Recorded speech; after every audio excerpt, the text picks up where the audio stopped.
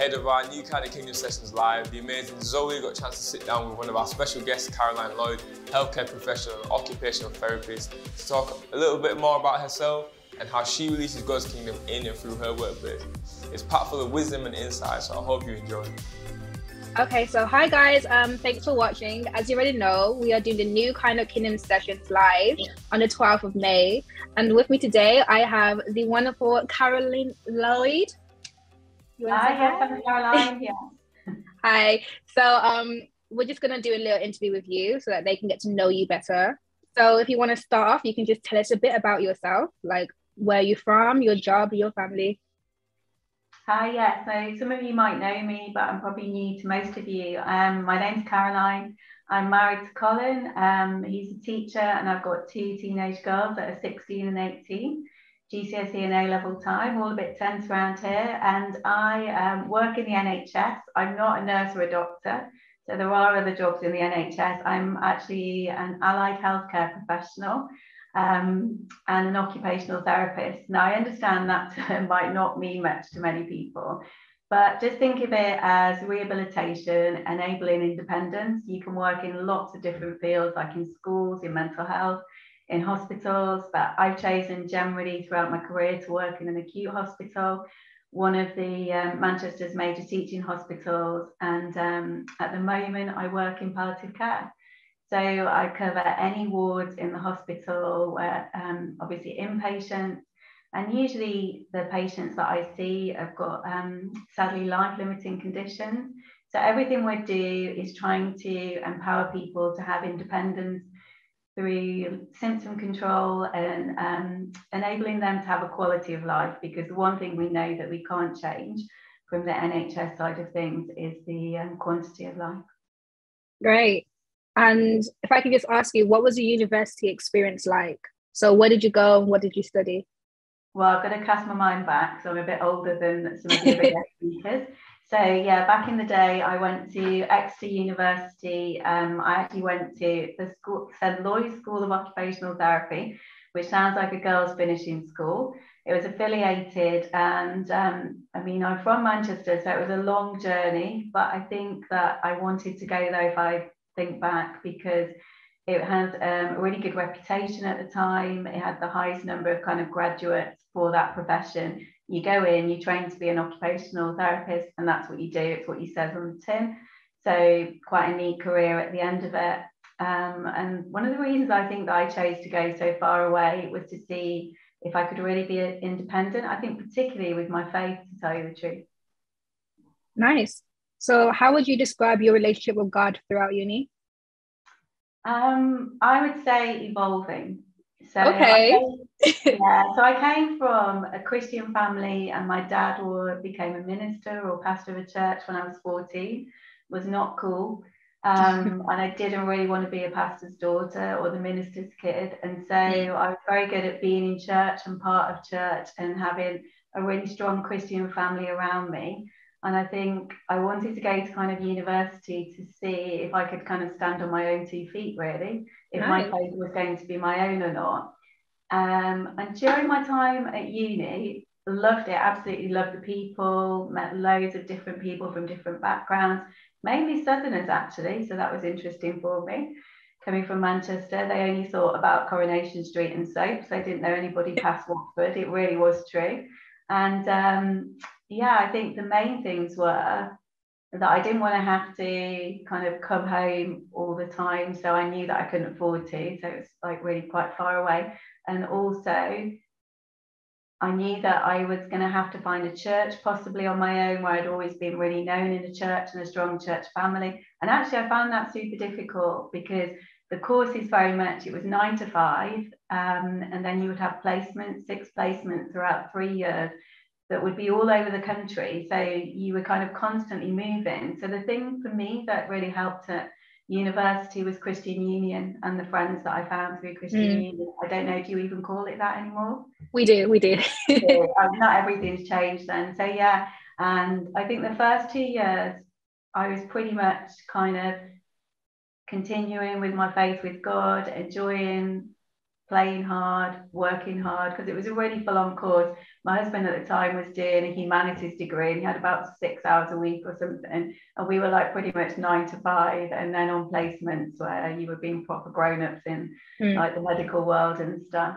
And I think it was my third year where I probably started looking outside my faith, not intentionally, but actually meeting people with different beliefs and people who came from different backgrounds. And I'd say that was the year that was probably my most challenging, but probably where I learned most. Great. And how was the transition out of university for you? So was there anything you would have done differently during uni? I think one of the things that was hard for me, that I finished my course a little bit later.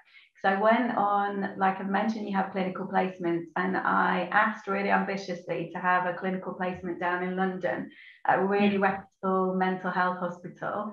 And actually, in hindsight, I probably wasn't ready for that kind of, it's a forensic psychiatry unit, a lot of really challenging patients. I think my background, I think my faith with God wasn't really strong at the time. Not that he wanted me to go through a bad time because I wasn't close to him, but you know, just it was a bit of a culture shock. And after about 3 or 4 weeks, I could find myself losing my confidence. And actually, I kind of came to a decision where I couldn't carry on that placement, which meant that I then had to kind of work harder at the end, finish later, and look for jobs a little bit after other people had done. So ideally, I would have wanted to stay down south. So my plans kind of changed. And obviously, I finished uni. You've got no money. It was back in the day before loans, so I know that was a privilege for me. So I moved back up north, and I got a job in kind of North Manchester way. And I suppose I didn't have as much time to prepare for that because I'd like finish later. But I suppose the thing I want to highlight at that point is that probably that last year at uni taught me about that kind of failure is not the end, and that you know, when one thing does kind of fall apart, then there's going to be another opportunity. And actually, the place that I had my retake placement at was the place that offered me the job in September. And just thinking of that crossover from uni life, although I was used to placements, to going into the work arena, huge step. So it's like passing your driving test, but the learner plates are still on your car, but you actually think you know a lot more than you do. And I very much, if I look back now, cringe. I was probably slightly arrogant with the people who I work with who've been there a lot longer. I was full of new ideas. I was really ambitious.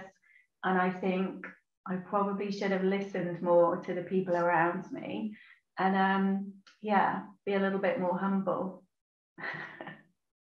I like that you actually said that, because normally people like to think that once they've done uni and they have a degree, that's it, they know what to do and they just right into the workplace. But actually sometimes it can be a slap in the face, and sometimes you need to like take a while to settle down and just relax.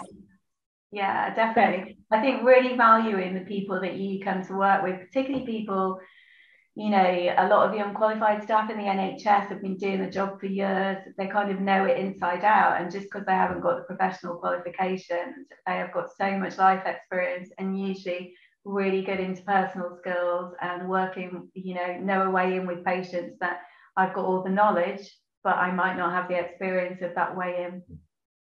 Yeah, I like that. What would you say your journey was like to the position that you're in now? I would say unexpected. I think one of the things I really want to encourage you to be is just be open-minded. So I really thought that my career as an occupational therapist would be in mental health.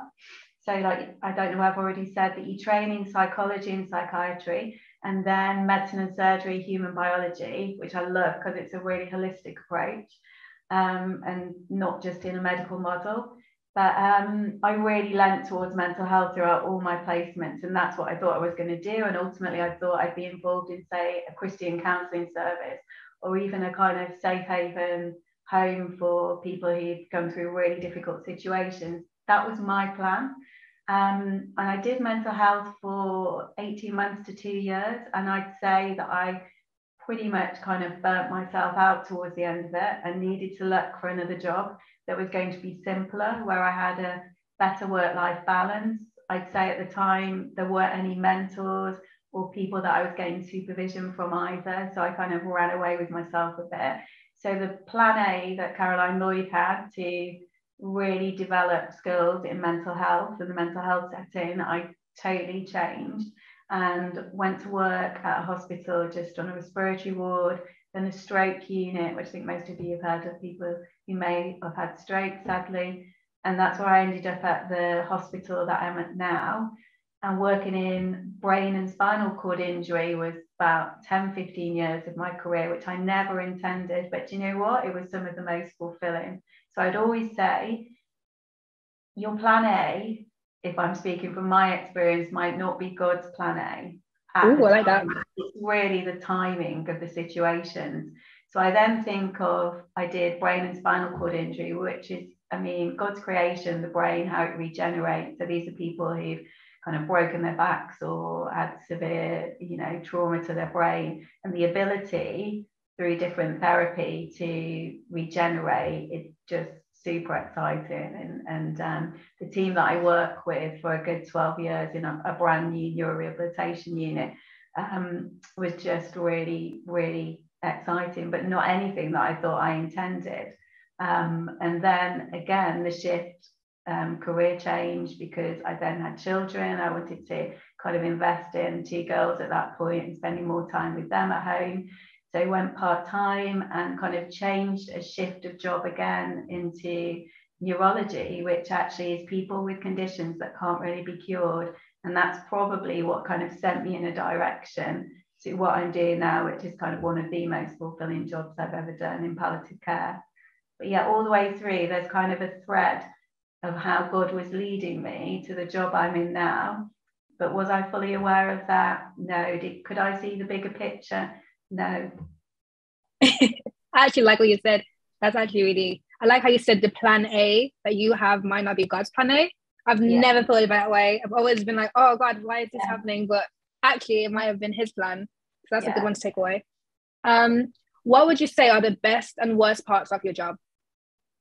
So currently now I work with people, like I say, who often have cancer that can't be treated anymore, respiratory conditions, heart failure. Basically, there's a limit without a miracle to the life that they're going to lead. And their age ranges are from kind of 30s, 40s, through to 70s, 80s, even 90. So obviously sadness is hard. And knowing that people have not kind of had the length of life. But then the best thing about it is that you're invited to help manage symptoms, help emotionally support somebody, and kind of be part of their life. It probably is one of the hardest times. And people will open up and share with you things that means that you can kind of help, support, you know, show God's kindness in a way that I just don't know. I can't explain in some ways. It's just that, you know, God had always given me a heart of compassion. We go back to the mental health bit. And I think the training that I did in the psychology and psychiatry that I thought was going to lean to the mental health in palliative care, because you can't just treat someone medically. You know, you give someone bad news and it's not just about have they got pain, have they got nausea, are they not going to be able to walk again? It's that emotional distress. And so that leaning to me being someone who wants to provide emotional support, kind of understanding we all know that God truly is the person who can give the best, but we need people on the ground, hands and feet, just like slotted me into a role where I was doing physical rehab, but also kind of, we're even asked to kind of look at kind of spirituality in the sense of not just your faith. So faith isn't just spirituality in a palliative care setting, it's what motivates someone, what's going to give them purpose, what's going to give them meaning. And, you know, I just get a chance to listen to what people are motivated by, try and support them in that with managing their symptoms and kind of bringing families together sometimes to be on the same page as well. So how would you say you deal with the difficulties of working in the palliative care? So like the emotional distress, how do you deal with that? You know, I'm going to be really honest, I don't always deal with it really well. So I was just saying to Zoe just before we started that the last 3 weeks in work have been really challenging. There's just so many patients and not enough staff. But the days when I know that I'm doing it well are the days where I drive in and I pray. And, it sounds simple, but simple is good.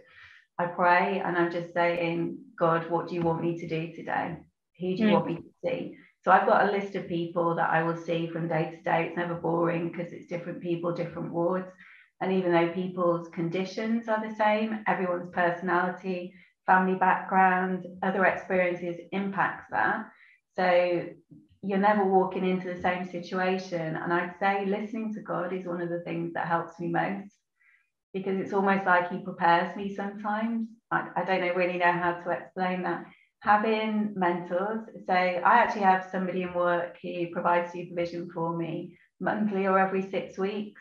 She's not a Christian, but the wisdom that she has shared in how to look after myself, how to have boundaries, any of us that are going to work in healthcare, you've got to choose to make boundaries because you will get burnt out, sorry, otherwise. You kind of led into my second question, which was, what part does your faith play into all of this? Yeah, I did. Yeah, kind of touched on it. You want to dip in more? I do that at interviews too. Oh, you've answered the next question. Sorry. Prayer, definitely. And I think however much we think we know kind of the Bible and certain verses, just frequently dipping in, because the culture, obviously, particularly the last 2 or 3 years of kind of suffering and overwhelmment can really kind of bring you down. And I think God's perspective, and so definitely doing your own kind of studying certain verses. But I've got 2 or 3 really close Christian friends that I work with. We're all really open and honest. We kind of share what's going well and what's not going well. We do it informally. I've actually got 2 or 3 that I work with in the hospital, and sometimes we'll just kind of meet up in a corridor. We can just, almost have a quick pray together. So kind of openness, accountability. And then I just think I've always really challenged about how Jesus dealt with all the needs. And I remember doing a talk once on why did Jesus never get people fatigue? Because that's what happens really. We get fatigue, and it's because he was always listening to Father God, wasn't he? He kind of always took himself away, and nothing. God. Okay then. I just want to start to lean to another section now, which is giving advice to students. So what advice would you give to students entering into the medical professions this year? I think I'd really say be open-minded, like me. Have a plan, but maybe God has got a bigger plan and one that he's not yet shown you. So I would say have short-term goals. So you might know what area you want to work in, but I'd still say be open-minded. God is going to give you the job that fits your abilities and your personality. Sometimes we can think that he's going to put me in this area and I'm just going to be a good Christian and I'm just going to have to work there and it's going to be hard work. But I firmly believe that know what your kind of gifts are, know what your strengths and your weaknesses and your personalities are, because he will show you the job that will work well with that. Find a mentor, find a coach, find someone to be accountable to, and just be honest. I just think there can be a culture sometimes where we think because we're fixers, usually those of us who work in the NHS, we've got to look like we've got it all sorted out, we're fixing the patients. And you know what, in the last 2 or 3 years, I've probably seen more broken colleagues and myself than ever. And we just need to be able to be honest and be vulnerable. And we can do that with God, but I'd say we really need those people alongside us that we can be honest and vulnerable with. And those people that can kind of challenge us when we're running away with ourselves. Maybe you'll be someone a bit like me, thinks you're superwoman at the beginning and you're going to change the face of the NHS. And I didn't, maybe you will. But yeah, just those people that you can be accountable to. Okay, that was really nice. I just listened to it, I was like, oh, that's nice. What are you most looking forward to about the new kind of Kingdom sessions? I love meeting people. That's why I do the job that I do. So I'm really looking forward to meeting everybody that's going to come. I'm looking forward to hearing their stories, hearing what your kind of hopes and dreams are. And just the other thing, I've been praying about it and thinking about it. I just really feel that God's going to reveal some purposes to you. Some people already know what their purpose might be. Some people, if you're doing a kind of what I call a straight degree without a kind of specific job at the end of it, I really believe and feel that we're going to hear from God, like to direct you and just encourage you. We all need encouragement, don't we, in what our giftings are. And just I think just another thing, just hearing Father God's approval, because we want to serve God in our workplaces. Okay then. Last question, and it's, are there any final thoughts that you want to like tell us about? Yeah, I think I might have already done them, but I think that the one that is really coming to mind is that just the verse from Jeremiah, I know you probably all know it. I know the plans that I have for you, for hope and future and good and purpose. And I think that's the thing I want to say, is that God has got a real purpose for you, and he's going to reveal that, and it's going to be a time to encourage and discover together. Okay. Well, thanks guys for watching. Thank you, Caroline, for just literally just telling us everything about you, and that I'm pretty sure people will be excited to meet you. So thank you. Thank you, Zoe, for being great at questions too.